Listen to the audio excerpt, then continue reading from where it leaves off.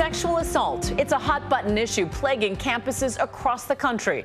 But now one school's honor code may be complicating an already devastating situation, making survivors too afraid to come forward, fearing expulsion. What's worse, sexual predators may be using that very fear against them. Two brave women share their stories, trying to break the code of silence. The locals call it Happy Valley, home to Brigham Young University and the Mormon lifestyle it reveres. But for some survivors of sexual assault, it's anything but happy. Margot Crandall grew up in the tradition, which holds a woman's chastity and virtue as paramount. It's why, she says, when a stranger got hold of a compromising photo of her, she says he was able to use it to lure her into a trap. He had stalked me on the internet and contacted me and more or less blackmailed me into meeting up with him. A brutal assault came next. He had just hit me a lot, and while he was raping me, he had bound me. She finally managed to escape, but his terrorizing didn't end there. After it was over, he told me that he had taken another photo or video to make me keep seeing him. When you ran out of there, did you think, I'm going to run straight to the police? No, I didn't want anyone to find out. I was scared if the police found out, then BYU would find out. Why did you, in particular, not want BYU to know? Because I was afraid of their honor code. I was afraid that it would be seen as my fault and that I would get kicked out of school. The honor code, the strict Mormon-based rules governing life at Brigham Young University, outlining modest dress, no caffeine, no alcohol, no porn, and no premarital sex. Students can be expelled for violating the code. Margot says her rapist believed BYU students live in fear of the honor code. He knew how to use the honor code as a weapon against you. Yeah. If people know that BYU girls are going to be afraid to report something like that, that really puts a target on our backs. Which is why some BYU students say they're going public with very private stories of sexual assault. They say the school's honor code can shame some rape survivors into silence. Honestly, I was hoping that I wouldn't make it out of there. I felt so much shame. Literally, you wanted to die. Yeah. But within days, her rapist sent her an email. Margot says this time threatening her with those new images he'd taken during the attack. Margot says that was her breaking point. My dad was downstairs, and he came into my room and asked me what had happened. And I told him, and he was then incredibly supportive. Her father, David Crandall, is also a professor at BYU. I'm glad that she had the strength to want to prosecute the case, to face her rapist. Knowing that my dad believed me, and that was what I needed to go to the police. Going to the authorities about her alleged sexual assault wasn't easy for Maddie Barney either. We were in the police station at Provo Police, and I was just sobbing that I could not report because I knew that BYU was going to find out. Maddie says the officer assured her the police wouldn't tell BYU, so she worked up the courage to file a police report against Nasiru Saidu, accusing him of rape. He has pled not guilty. She thought she was going on a date with a young single guy. He lied about his age and marital status. He lied about everything, his name. Turns out, Saidu was a married 39-year-old youth soccer coach. She says in the post-traumatic weeks that followed, her high grade point average began slipping. Some days you have panic attacks and you can't breathe, and some nights you have nightmares. But despite those assurances of privacy from police, BYU got a copy of Maddie's rape report. Maddie says she soon found herself answering questions from BYU's Title IX investigator. I don't recall, breaking the honor code. And she goes, well, we have your police report.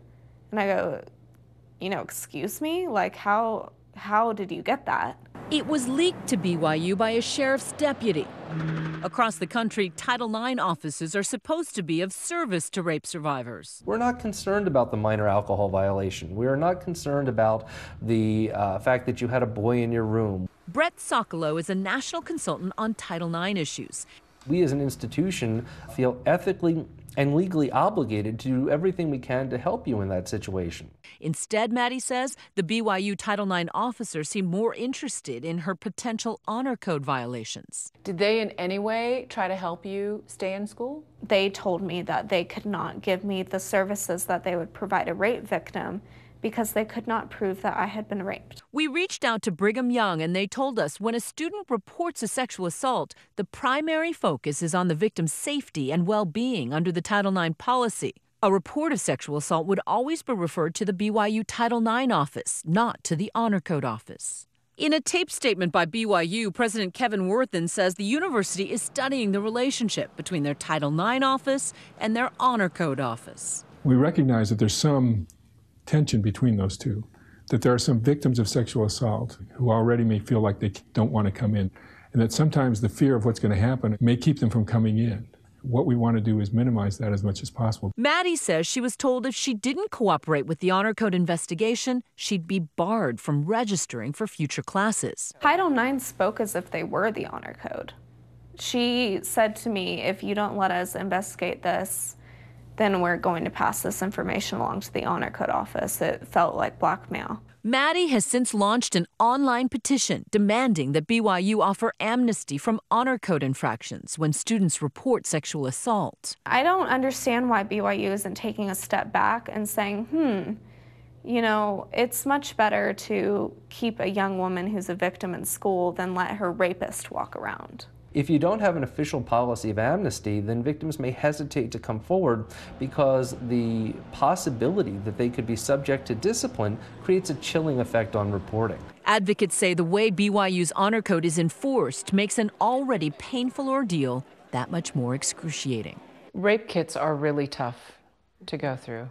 Yeah, it was really traumatic having to be naked in front of someone again, having them take pictures of all your injuries. And yet, less than 40% of rape kits collected in Utah actually get sent to the crime lab, according to a study by BYU professor Julie Valentine, who feels it's putting women in jeopardy. I think that is a huge public safety concern. We're finding, as more and more kits are tested, that we're identifying serial rapists. Many times, these are the undetected rapists in our community. In fact, Margot's rapist was accused a decade earlier of what a source close to the case characterizes as a similar assault, although that accusation was dropped. I read the police report 10 years later, and it was almost word for word, like what he did to me. So it just makes me think how many girls were there between me and her. Reporting sexual assault also gives victims the access to resources for therapy, the kind of support that Maddie Barney says has been her lifeline.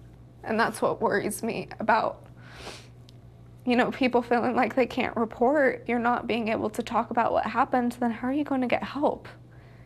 And BYU is preventing women from getting help for this. They're not looking at the bigger picture. Margot Crandall's rapist was convicted. His sentence, 5 years to life in prison. After dropping out, when she went to re-enroll at BYU, she says they only offered academic support after they had documentation that her rapist was found guilty. It seemed like until they had gotten proof that he was convicted, until that time, they weren't super friendly or nice or didn't really offer me any help. The school then helped her, she says, to re-enroll in classes and to change her failing grades to withdrawals. Now she's on track to graduate next spring. Her rapist, currently behind bars, is appealing. Margot and her father are hoping BYU will include an Honor Code amnesty clause for sexual assault cases. Why is it the right thing to do? We're talking about human beings. What we need is the person who has been assaulted to be lovingly cared for. Blame is not helpful. No, it isn't. If I stayed silent, I think I would have carried that around with me for the rest of my life, whereas now I've been able to speak out about it in public a little bit more, and it's helped me heal. Our thanks to Maddie and Margot for sharing their stories.